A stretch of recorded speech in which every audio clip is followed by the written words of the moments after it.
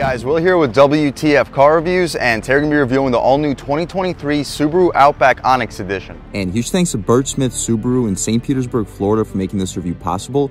I'll leave a link to their inventory below, and if you're looking for a new car, SUV, or wagon in the St. Petersburg, Tampa, Clearwater area, I would definitely recommend checking these guys out. And for those of you guys who don't know, the Outback has been Subaru's crossover station wagon since 1995. That's when the first generation was released. The sixth generation that you see here was released in 2020, sitting on Subaru's global platform, which is both stiffer and more friendly for hybrid and electric powertrains than before.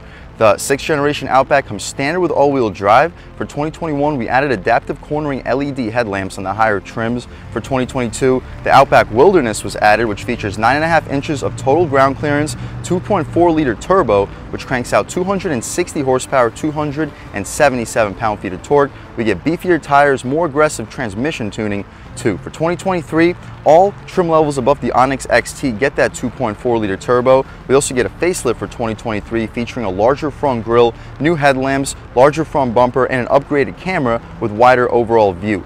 For 2023, we get 9 different trim levels on the Outback, starting with the base at $28,395, moving all the way up to the Touring XT at $43,520. The base is still pretty loaded with features, featuring standard eyesight, driver assist technology, LED steering assisted headlights, 8.4 inches of ground clearance roof rails with crossbars, LED fog lights, so pretty good value considering a sub $30,000 base price. The Touring XT, which starts at $43,000, comes loaded with features: a 2.4-liter turbo, Nappa leather seats, which are heated and ventilated, power folding mirrors, and a 180-degree front view monitor. The Onyx X that you see here starts at $33,490, also loaded with features, featuring the SeatTech seats, which are water repellent, 18-inch black rims, smart access with push start, hands-free tailgate, and a dual function X mode, which also includes hill descent control. So under 34,000 bucks, loaded with features. What else do we get for the money? Let's jump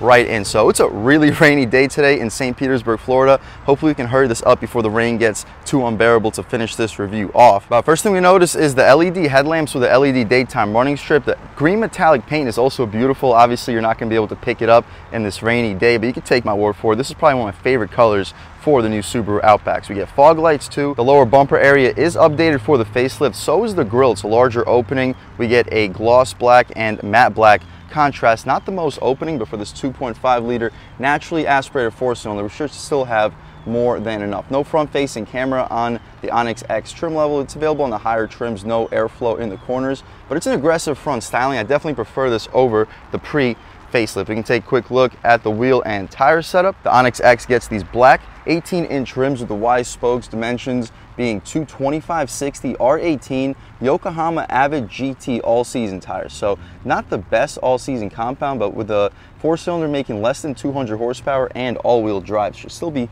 plenty for on and off-road. Speaking of off-road, we get a little bit of plastic cladding above the wheel well. It fits the Outback very well. It doesn't quite fit the new WRX quite as well in my opinion, but for the Outback, very clean look. We get more plastic cladding for the rocker panel side skirt area, and it says Outback in the lower right corner. The mirrors are black contrasted LED turn signal on them. They're not power folding like they are for the higher trims, but they're still folding mirrors. No blind spot monitoring on the glass unfortunately, but they are heated. We get smart access for the driver and the front passenger. Blacked out B-pillar, no shiny chrome anywhere on this SUV. All Outbacks get the roof rails with the crossbars. The rear wheel and tire setup, same thing. The only difference is a smaller brake caliper, more plastic cladding. Even for the rear bumper area, full LED for the taillights, halogen turn signal, and it appears to be LED for the reverse light. The badging is all blacked out Subaru, symmetrical all-wheel drive in the corner, Outback in the right corner. Shout out Bert Smith Subaru in St. Petersburg, Florida for making this review possible.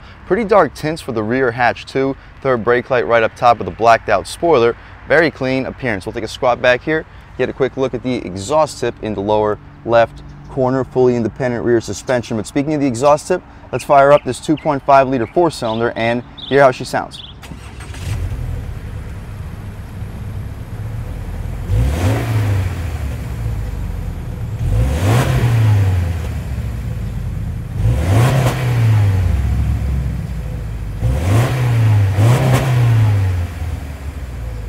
All right, guys, that was the sound of the 2.5-liter Boxer 4-cylinder sold by Subaru for the 2023 Outback Onyx Edition. It sounds pretty decent for what it is, cranking out 182 horsepower, 176 pound-feet of torque.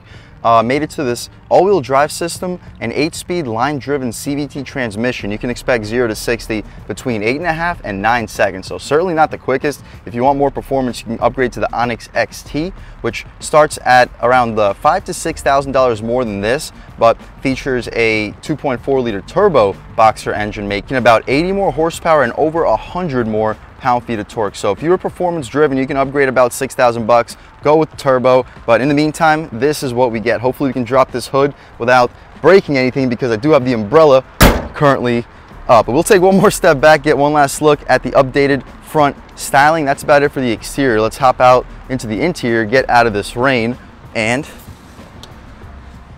do exactly that. So stepping inside, up top we get some soft touch materials with some Syntex X trim. Not quite sure exactly what it's called. I think it's like Softex, Seat X, whatever. It's like a vinyl trim with a green contrast stitching with very soft touch materials up top. Gushy soft for the armrest, solid storage, auto one touch for all four. Four-way adjustable mirrors, aluminum chrome door handle with a little bit of piano black surrounding it, aluminum right above. The materials down here are still soft touch. The bottom portion, of course, hard plastic. Solid storage. You might be able to squeeze a foot long in there with a 20-ounce water bottle too. Speaker, Subaru nameplate. As we step inside, the seats are that same Syntex Softex vinyl material, 2 contrast colors with the green contrast stitching. Very comfortable seats, and they are water repellent, so if you're off-roading, they are very accommodating. Fully adjustable too. You have lumbar, recline, drop, lift, and slide. We can take a step inside though, get out of this rain altogether, and see what we get. So we fire this thing right up, engine start stop button to the right of the steering wheel. Reminds me a little bit of the Toyota start stop buttons. But first thing we notice, unfortunately, the climate is only adjusted through the touchscreen. We do get heated seats though, which is nice. The auto start stop is also adjusted through the touchscreen. But the steering wheel, very thick, white contrast stitching, great overall shape to it. 10-2 bolstering notches are solid. 9-3 fits your hands perfectly. It's not a flat bottom, but wouldn't be expected. I'm still a big fan of the wheel itself. Rubberized horn area, the horn itself, very aggressive sounding horn. People should definitely be getting out of your way. The buttons, you can skip your songs, adjust the volume down here. Infotainment controls, answer and hang up your phone calls. Voice commands, AM, FM, and Sirius. On the right side, radar cruise control. You can adjust it with these buttons, active steering, and you can adjust the speed of the cruise too. Paddle shifters for this 8-speed line-driven CVT. Auto headlamps, very satisfying click for the turn signals. No rain sensing wipers, but wouldn't be expected on a low trim Outback. We get more of that vinyl green contrast stitching material to the left of the steering wheel. Tailgate release beneath that. Interior brightness, and this button turns off your automatic tailgate if you would like to for one reason or another. Tilt and telescoping steering wheel. It's not power tilt and telescope, also wouldn't be expected. You can get a good look at your pedals. The gauges, as you see there, analog gauges. The tach goes to about 6,000 RPM, 160 for the speedometer. Coolant temp to the left, gas level on the right. The LCD display to 4.2 inches. It's controllable with these buttons. Right now we're looking at outside temp and a digital speedo. You can see your average speed, average fuel economy, distance, and auto start stop. Tire pressure you have to be driving to see, song that's currently playing, and right back to where we started. That's about it for the controls though. We also can adjust between source, which changes between Bluetooth, FM, AM, and Sirius. The touchscreen, we get radio, media, phone, apps, settings, My Subaru car info. You can turn the display completely off, no navigation, but we still get the 11.6-inch touchscreen apps. We can check them out real quick. We get Apple CarPlay, Android Auto, My Subaru, and Travel Link. We can close out of here. Settings, see everything that's available through the settings. Clock, display, Wi-Fi, reminder screen, valet, meter, camera, climate control, temperature units, so on and so forth. You can check out the camera, steering angle lines you can turn on or off, rear camera delay control you can also turn on and off. Not quite sure what that is, but we'll leave it off for the purpose of this review. My personal favorite to look at all times would just be this home screen. Beneath that you have your climate adjustments. Again, unfortunately you have to go through the touchscreen to adjust the vent controls. The temperature controls are adjusted with hard buttons, so I guess that's appreciated since we do have automatic climate. Volume and tune buttons, hazards up top, a little bit of piano black surrounding it. Air vents too, some aluminum surrounding this entire infotainment area. More of that soft vinyl material. It's actually called Star X or Star Tex. I think I finally remember what it's called, but the stitching is not contrasted in color, not a big deal though. Engine start stop, as we mentioned. Cushy software your knee will often hit. A little bit of piano black surrounding the gear selector, which controls the 8-speed line-driven CVT, USB-C, USB-A, and an aux port. No wireless charging here, but that's a good spot for it. It's available on the higher trims. More star text behind the gear selector. 2 cup holders are currently holding all my crap, my shades, which are just not necessary on a rainy day like today. Move my wallet, pen, and the key fob, which I guess you guys can take a quick look at. The key fob for this 2023 Outback. But the cup holders are large. You're fitting 20-ounce water bottles in here with no problem. You can throw your phone in there too. Anything you like to throw in there will fit with no issue. Super soft for the armrest, one of the softer armrests in the business. Very comfortable seats, super comfortable armrest. You can see 2 tiers of storage. Throw some business cards and pens in the first tier. Open up the second tier, and it is also very large. You'll fit a 6-pack of 16-ounce cans with no issues. An additional 12-volt down below. You can shut this center console right up. Take a quick look at the glove box, which has 2 tiers of the StarTex material. This side does not get contrast stitching, but down below it does. A little bit of additional storage. You can throw some phones in there, some gloves, or just use it as an oh crap handle if the off-road driver is driving like a maniac. There's also a glove box down below, which is lined in felt and massive. You're fitting at least 25, maybe 30 license plates in there. Very impressive size for the glove box. The rear view mirror is huge, frameless, 3 garage home link settings on it, auto dimming of course too. Sunglass holders. Interior light is LED. You can see we get a rollover warning on this wagon. I don't think this thing's gonna roll over, but we do get the warning. Nevertheless, we get the visor mirrors without LED lights, but the lights still light up, still do the job.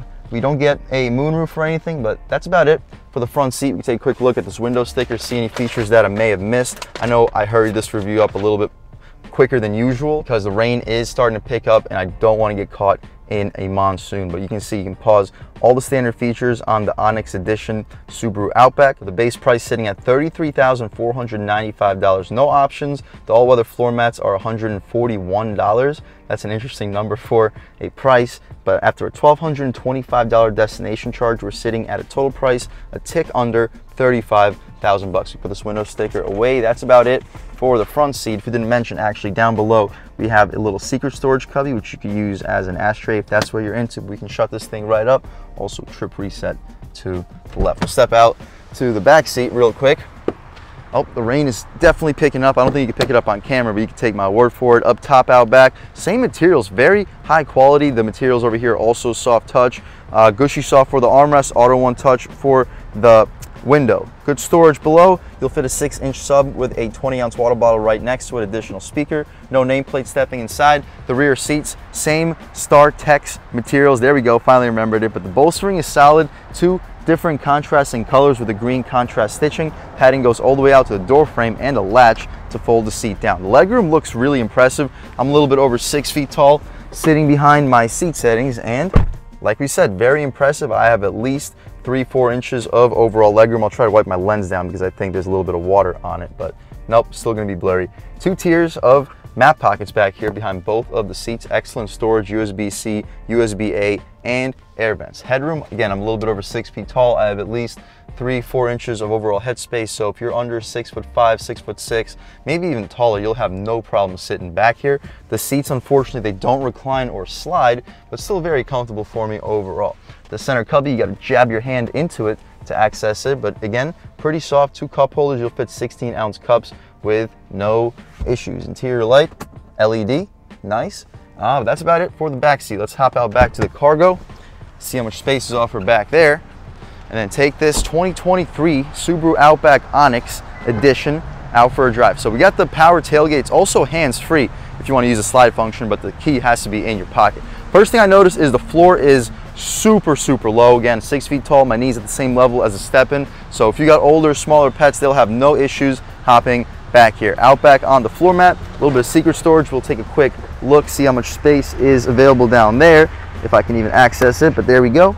You got your fix-a-flat kit with some secret stuff right behind it. But massive cargo for the floor area. You fold the seats down 60-40 split. I'd expect you to fit at least a 75-80 inch TV back here. Great cargo space for pets. Latches to fold the seats down in the cargo space too.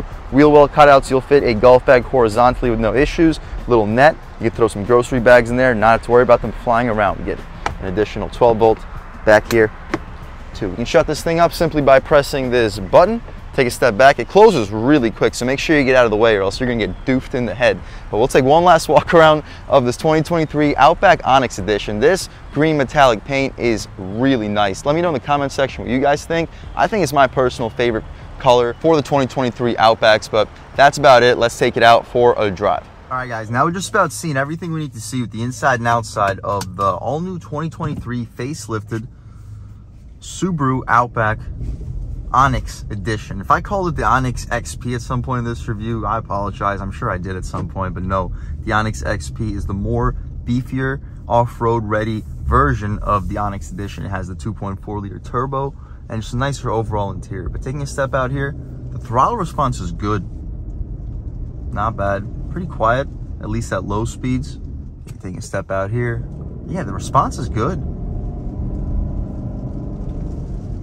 It does shoot us to about like 2,800 RPM pretty easily, but not the biggest deal. We'll take a step out of this multiple lane highway. All right, guys, taking a step out here, we're leaning into about halfway. Okay, not bad at all. Very good, like, pull down low. Yes, obviously up top, it's not where this motor shines, but for daily driving, especially with this all-wheel drive system and this torrential downpour, not bad at all. We can try out these manual shifts. Okay, on the gas. No, definitely missing the turbo for like that really high-end power, but for weather like this, more than enough power. The ride quality is great with these 60 profile tires. And we're on some concrete pavement. The road noise still feels or sounds very limited. Obviously, there's a little bit of noise coming to the cabin because of the rain hitting the windshield, but as far as road noise, don't really hear a whole lot. By the way, guys, we do get blind spot monitoring. It's just on the inside part of the mirror, but we can try merging onto this highway on the gas.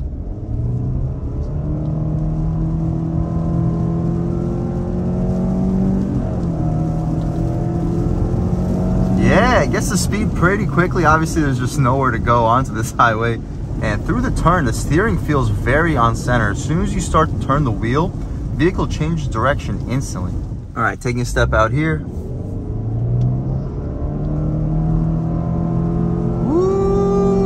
Yeah. So yeah, it's not blowing you away, but for daily driving, I mean, 8.5 seconds 0 to 60, it's not bad. The ride quality is good. Watch this, train tracks. It's like they're not even there.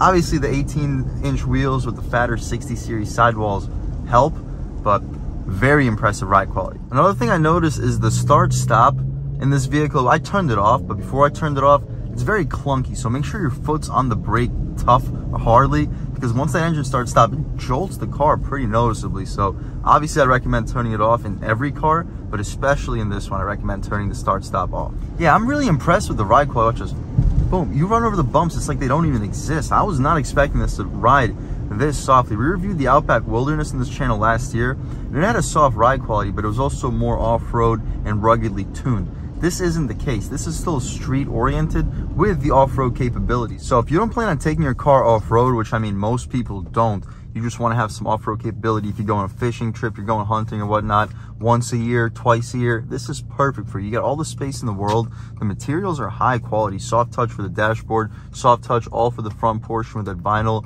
stitch soft StarTex. There it is, StarTex. I figured it out. The materials are very high quality. One more time, we can step on the gas once we're situated on the gas. Yeah. Not bad. Obviously, like, the engine doesn't like sound the best. Wouldn't expect it to with a 2.4 liter 4-cylinder, but it sounds okay. So overall, would I recommend buying the 2023 Outback? Yes. And with this trim level, the Onyx Edition, this is probably the best overall bang for the buck. Let's be honest, guys, there are a lot of vehicles with better off-road capability than this. However, considering the off-road capability and the overall composure and luxury feel, yes, luxury feel, this is a premium feeling interior. The ride quality, we can slam over these bumps and we barely feel them because of these 18-inch wheels and 60 series sidewall tires. This is an impressive vehicle. I was not expecting to be this impressed with the Onyx Edition. For a sub $35,000 car, it feels very premium from the interior standpoint. The ride quality is great. Isolation from the road is also fantastic. Obviously, if you want the extra power, go for the XT. You get the turbo, 2.4 turbo with 80 more horsepower, 100 more pound-feet of torque. you definitely get your money's worth. However, you still get your money's worth here because for a sub $35,000 crossover, hatchback, station wagon, SUV, whatever you like to call it, this is a ton of vehicle for the money. If you're looking for a luxury feeling spacious crossover with all-wheel drive that you do plan on taking off-road at least like once in a while, once a year, twice a year, whatnot, this is a great way to go. We didn't demonstrate the X mode, but we get the snow, dirt, normal, deep snow, and mud here. Backup camera with guidance lines and trajectory. But that's about it, guys. Again, I would definitely recommend checking this one out if you're looking for an all-wheel drive, spacious, off-road capable crossover. And huge thanks to Bert Smith Subaru in St. Petersburg, Florida for making this review possible. I'll leave a link to their inventory below. And if you're looking for a new car, SUV, or wagon in the Tampa, St. Petersburg, Clearwater area, I would definitely recommend checking these guys out. And huge thanks to all of you for watching. I had a great time making this video. If you're new to the channel, please subscribe. If you've already subscribed, thank you so much. You guys know the channel is just not possible without you guys, and I really appreciate the constant support. But again, if you haven't subscribed yet, please subscribe. Leave a like too. It really helps me out the YouTube algorithm. That's how these videos get promoted to new people. Leave a comment. Let me know what you like. Let me know what you don't like. Leave a comment. Let me know if there's any specific cars, SUVs, or trucks you'd like to see reviewed on this channel, and I'll definitely try getting those videos for you as soon as possible. Other than that, again, thank you guys so much for watching, and I hope all of you have a great day.